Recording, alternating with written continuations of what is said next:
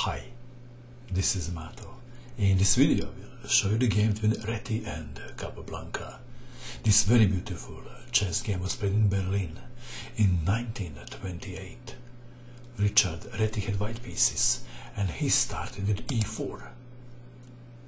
Capablanca played e5, knight to f3, knight to c6, and Reti played bishop to b5, Spanish opening. d6, c3 preparing d4, a6 attacking the bishop, bishop to a4, and now very interesting move. Not knight to f6, but f5, d4, f takes on e4, knight to g5. Another very interesting try is knight takes on e5, and after pawn takes knight, queen to h5 check, king to e7, bishop takes knight, pawn takes bishop, bishop to g5 check, knight to f6, d takes on e5, queen to d5, bishop to h4. Who is better? White or black? Let's go back to our game. In the game we have knight to g5, e takes on d4, knight takes pawn on e4, knight to f6, bishop to g5 pinning the knight, bishop to e7 and pinning, queen takes on d4, b5 attacking the bishop, knight takes on f6 check, pawn takes knight, queen to d5, threatening queen takes knight, pawn takes bishop, bishop to h6, threatening bishop to g7. Well, if queen takes on c6, then bishop to d7, and after queen to f3, f takes on g5, and black is better. So we have bishop to h6, queen to d7, defending the knight, making the room for the king to come to d8 in case of check. Perhaps even intending castling after bishop to b7.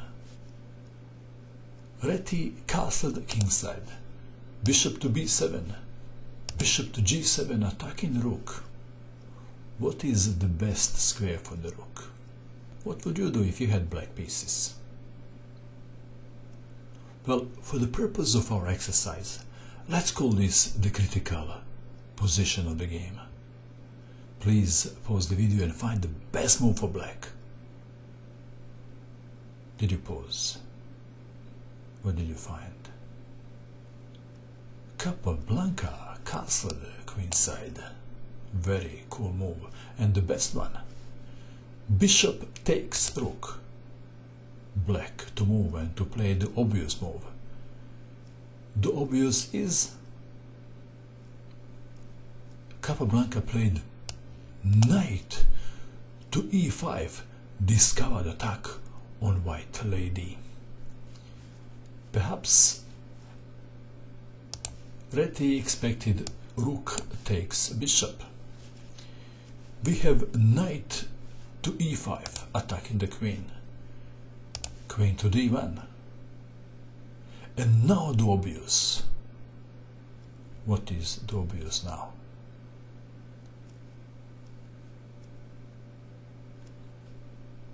Capablanca played a very interesting move. Please pause the video and try to guess the move that Capablanca played. Did you pause? What did you find? Did you guess this move? If you did, this is not what Capablanca played. Capablanca played a killer move. Bishop to f3. Pawn takes bishop.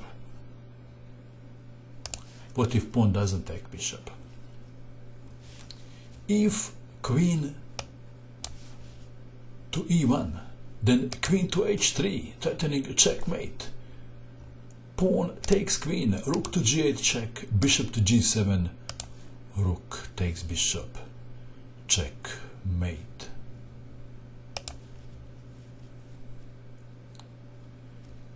So in the game, Reti captured the bishop.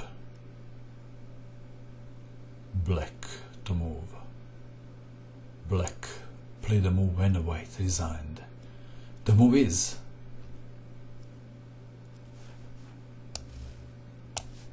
queen to h3. Reti resigned. Black rook is coming to g8. If queen to d5, preventing rook to g8, then c6, and white queen can't stay on the long diagonal to prevent rook to g8. That is why Richard Reti resigned in this position. And let's go back to this critical position of the game.